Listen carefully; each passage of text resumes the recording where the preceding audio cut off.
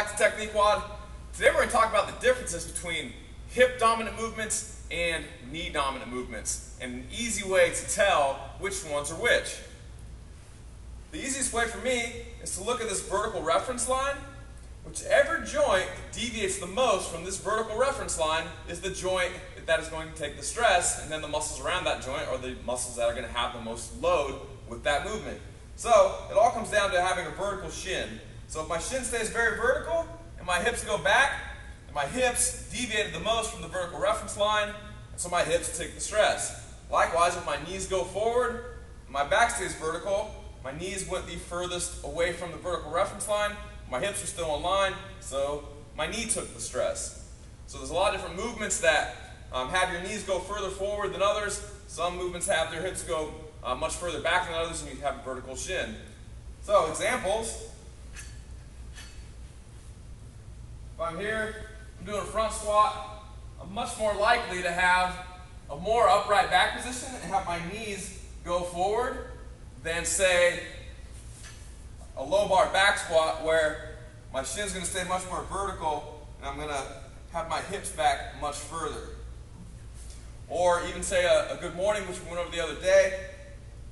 It's all hip dominant. My hips go back very far. My knees stay in line with the vertical reference point. My shins are very vertical. So that's a very hip dominant movement.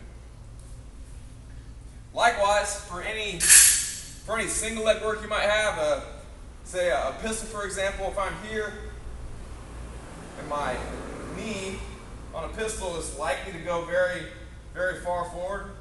So I'm here, knee forward.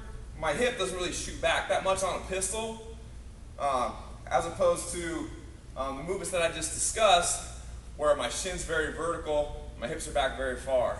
Unless you have very good leverage, very long torso and very short limbs, your pistols are going to have a very heavy forward shin angle. Someone with really good leverage might have a little more of a vertical shin than you would if you have a very short torso and long limbs. But for the most part, it's going to be a very knee dominant, very quad dominant type movement. So that's the easy way to tell whether a movement is quad dominant or hip dominant. And if you're squatting incorrectly, if you're a person who on a back squat, goes like this, your heels come off the ground, your knees shoot forward, and you should be squatting more correctly here, then you can see why you might have knee pain. Because all the stress, since your knees shot in front of that vertical reference point, is on your knees, and your hips are taking none of the load. Your knees are taking all of the load. So, if you're a person who doesn't have a coach and who doesn't have someone to watch you, a good idea is to get a camera, just like my camera's set up right now. Just put some type of vertical reference line on the side of your body.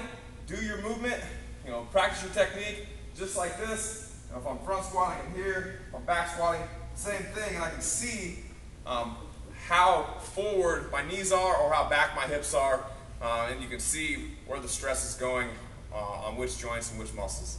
See you tomorrow.